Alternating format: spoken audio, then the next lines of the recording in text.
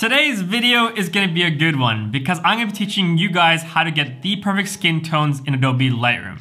Now, I've done tutorials on this topic before in the past, but with new updates and new tools available in Lightroom, my whole workflow has changed. When it comes to editing the perfect skin tones in Adobe Lightroom, in the past, I heavily relied on the HSL sliders, which stands for the hue, saturation, and luminance. Basically, I was using these sliders to adjust the hue and the saturation and the brightness or darkness of someone's skin tones. Now, this tool worked pretty well for the most part, except for in situations when the background had similar hues and tones as the skin tones. Because the problem with that was that if you adjusted the skin tones, then you were adjusting the background as well. For example, in this photo that I shot with the Fujifilm X100V of my good friend Gunnar in Iceland, if I want to edit his skin tones and I go to the hue slider and then select his skin, the problem with this is that if I change his skin tones, it's as well changing the tones of his Jeep. And I don't want that. So how can we get the perfect skin tones without affecting the rest of the photo? Well, the answer to this problem is Lightroom's face detection.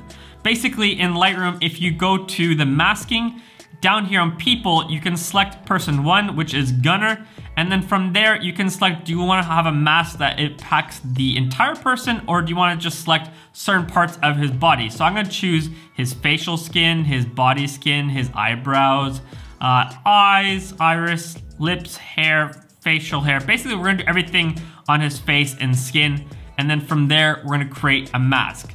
Now, the great part about this is that now I can affect just his skin tones and not affect the rest of the photo. So in doing this, I'm gonna be able to get the perfect skin tones while keeping his lava Jeep a nice red color. So from here, there's a few tools that we can use to get the perfect skin tones. You can adjust the exposure of his skin. You can adjust the contrast if you want.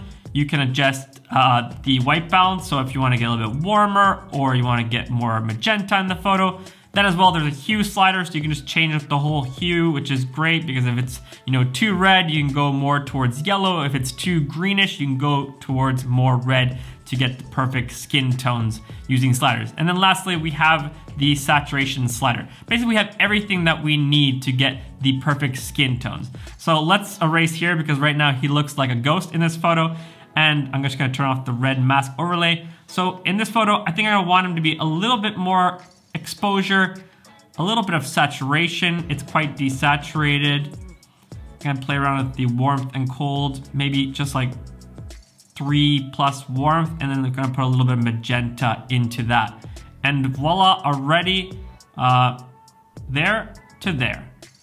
Now in this photo, I think Gunnar's skin tones already look pretty good, but I just wanted to use this as an example to show you how you have full control by using the face detection mask. So here's another photo of Gunnar, which will give you a great example of why this tool is so powerful. Again, we have a photo of him. He's wearing a red jacket. We don't want the color of his jacket to change, but we do want to impact his skin tones. So first, I'm gonna add just a nice preset, maybe this one, for example. And if we see his skin tones, they're a little bit too orange. So what we're gonna do is we're gonna go again. Lightroom is detecting a person. We're gonna press person number 1.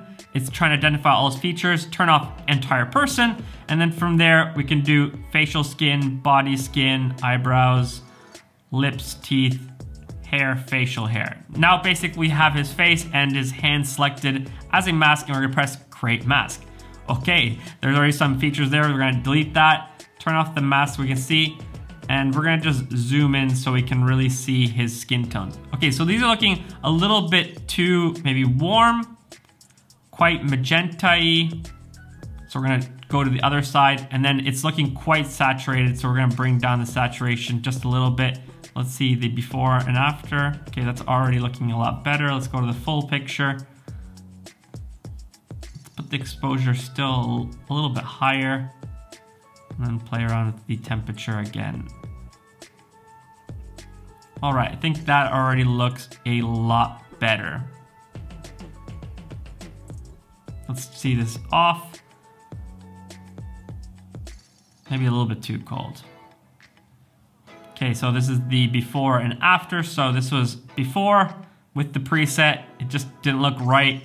A little bit more adjustment, and now the skin tones are looking a lot better while still maintaining the color of his jacket. Honestly, this is such a powerful tool and I really can't believe it that it's in Lightroom. We have just full control of the skin tones while not impacting the rest of the photo.